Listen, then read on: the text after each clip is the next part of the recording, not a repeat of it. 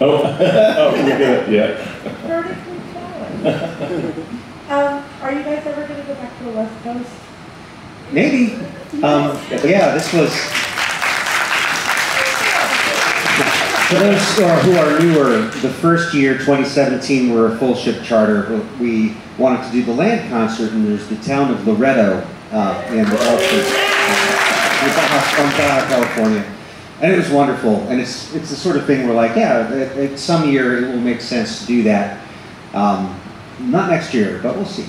Yeah, there's a complicated calculus involved with it because they have to have the proper size or class ship sailing in that area during our timeline.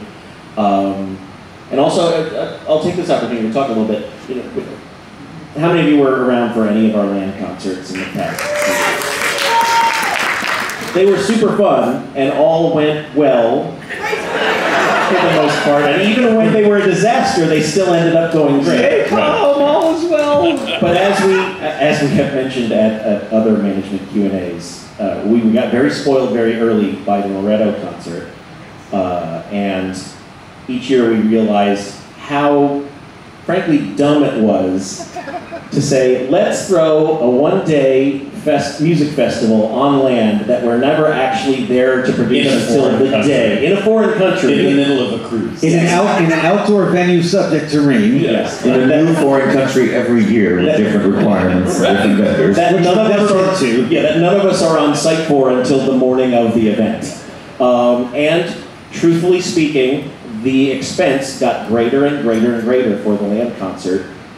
And not like nobody came, but we have the numbers. Fewer people were attending, and the intention for the land concert in the beginning was always, because we'd moved to a larger group that couldn't do anything all together on the ship, people had said it was important to try and have one of those events where everybody could be together again, and it worked that way for Loreto the first year or two, but attendance has gone down for the land concert such that we have to weigh, like, the logistics are extreme for the land concert as well.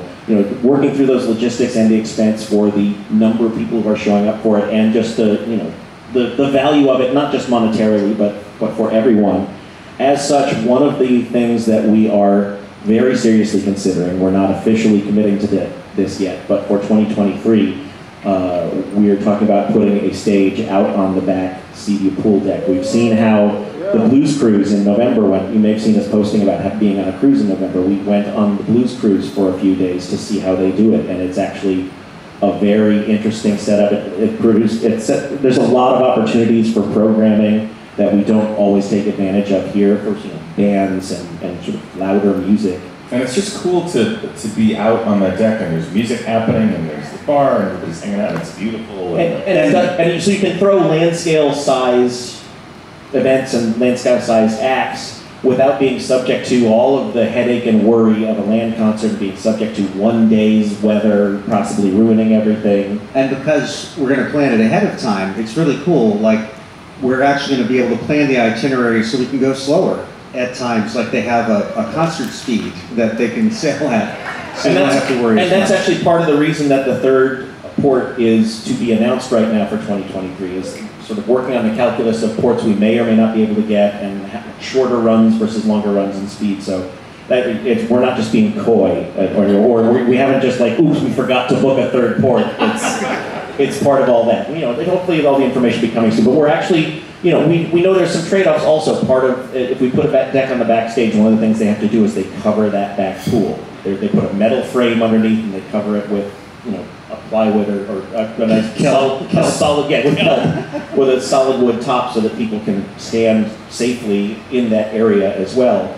But we're very excited about the possibilities involved with it, programming wise. So we'll have some information in our post-cruise survey as well regarding that, to get a sense of whether people are interested in that as well. But it's absolutely something we're interested in seeing for the evolution of the cruise.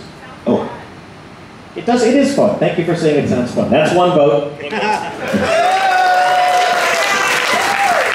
I I just wanted to say that that cruise we went on in November was really fun, and its full name, if you want to Google it, is the Legendary Rhythm and Blues Cruise.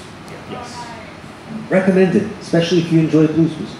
Mostly that. Because there's a lot Do of not go if you don't like blues music. Quite a lot of blues.